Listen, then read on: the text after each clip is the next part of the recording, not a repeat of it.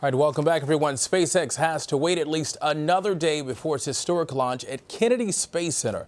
Last-minute rocket trouble forced the company to scrap Saturday's mission. The unmanned Falcon rocket was set to carry out a cargo delivery to the space station, and the company now says its next earliest opportunity will be Sunday morning. And Bill Harwood is our CBS News space consultant. Bill, good to see you. Hey, good to see you. All right, SpaceX said it needed to take a closer look at an engine. What can you tell us about that? You know, it's interesting. They had a couple of problems early in the countdown. They got those resolved, and then at T-minus 13 seconds, they called the scrub right before liftoff. The problem involves what they call a thrust vector control system.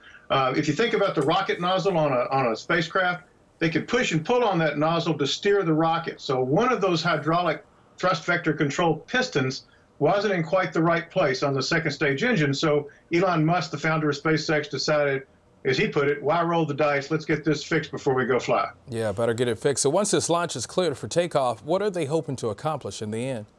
Well, it's kind of like what you said coming into this. They've got nearly 5,500 pounds of supplies and equipment on board, everything from environmental instruments that will study the Earth's ozone layer, for example, map lightning around the world, to a whole raft of medical experiments, including 20 mice that are going to be studied to learn about how drugs might be able to improve healings of wounds.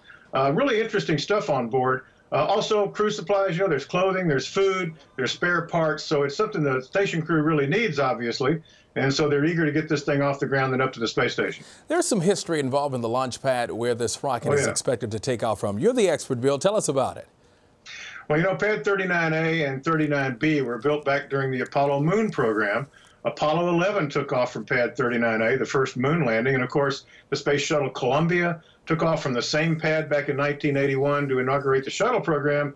And the program's last flight, the shuttle Atlantis, took off in July 2011. And that's the last time we've seen a launch off Pad 39A.